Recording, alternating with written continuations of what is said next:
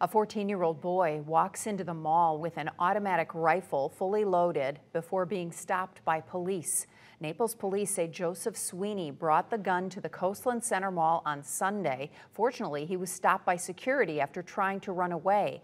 Wait News reporter Michelle Alvarez joins us live from the mall. And Michelle, what alerted security? Lois, Naples police say a group of teens walked into the mall and pointed to a sign that says no guns allowed. But one of them pointed and yelled no rifles allowed to someone else in the group.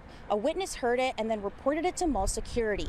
Now, a Naples police sergeant happened to be on duty at the time and met with security and a witness who said they saw 14-year-old Joseph Sweeney wearing a backpack with what appeared to have an impression of a rifle inside.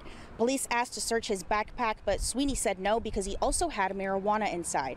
He then tried to flee from officers, but was taken down and placed under arrest. A search of Sweeney's backpack showed a Palmetto State Armory AR-style rifle with a fully loaded magazine and less than 20 grams of marijuana.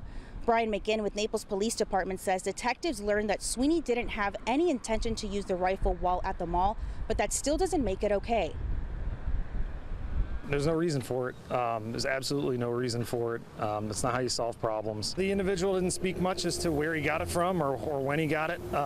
He didn't want to talk to detectives about anything like that.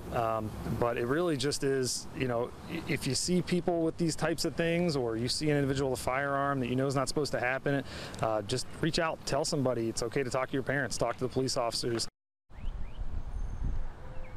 Sweeney is charged with a felony for unlawfully carrying a concealed firearm, and he also faces 2 misdemeanors for resisting arrest and having marijuana. I'm live in Naples, Michelle Alvarez, Wink News.